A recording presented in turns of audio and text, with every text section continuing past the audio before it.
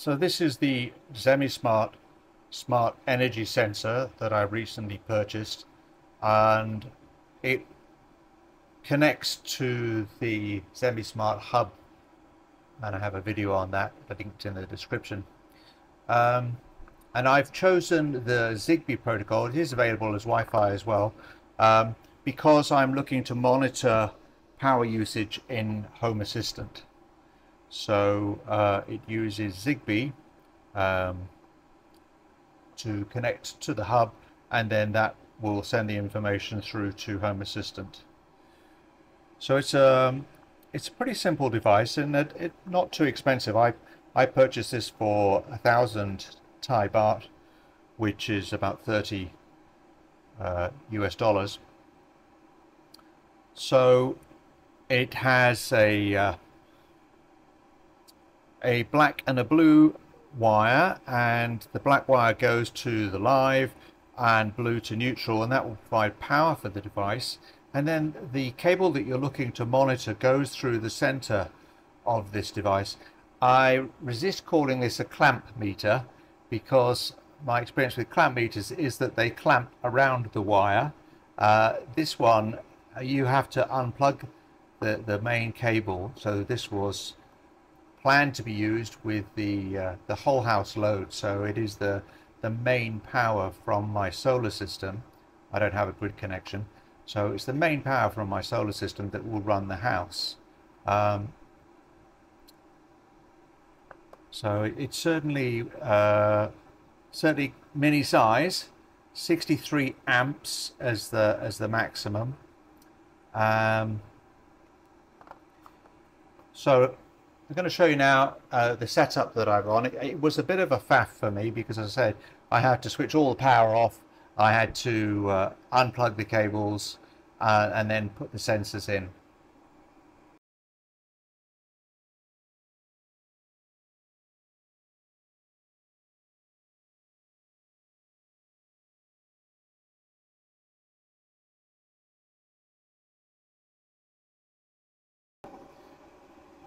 So the Zemismart smart energy sensor connects to my Zemismart M1 hub, which is here. I already have some energy monitoring from a company called Space. I have this one here for monitoring the whole house load, and then I have another one here for monitoring one of my EVs. So the plan basically is that I'm going to have several of these all connecting to the hub. And you can see that I've got the breakers here for my MG and my BYD EVs. So two of those sensors are going to go in here, and the main one for the house I've already fitted. And it was a bit of a pain. So in here I have PEA is the Provincial Electricity Authority of Thailand. I no longer have a meter with them. You can see the PEA is that's the grid connection is all switched off, and I've given my meter back. So all the power for the house comes from my solar system, and that all goes into this house breaker, and this is the little device up here, and you can see it's barely, the hole in it is barely enough to get the cable through, and then the power for it I've got plugged in there as well. So there's a little indicator light on there, and the QR code underneath it for adding it. And once you've done that, you can add it as a sub device to the hub. As I say, a bit of a pain, had to switch off the electrics, faffing around with the cables to try and get it all in there.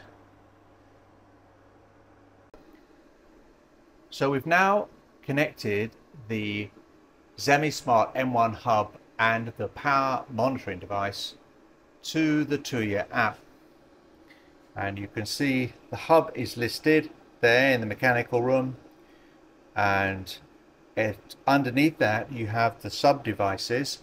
So it's a Zigbee hub, and any Zigbee devices will be listed in the sub devices. And you can see the house meter is here, and this shows us the current, voltage and power, and we've also got access to history as well. But the problem with an app is that you have to find it on your phone and open it up to check what the power usage is in the house. That's why I will be moving to Home Assistant. So I've included here the this is the current power usage, and this is the history. So this will be on display, and I'll be able to check as I walk past to be able to see what the power usage for the house is, and I can set alarms if the power usage is too high or too low, and obviously I've got the access to the history as well, but it's this will be on permanent display as opposed to having to dig through an app to get access to it.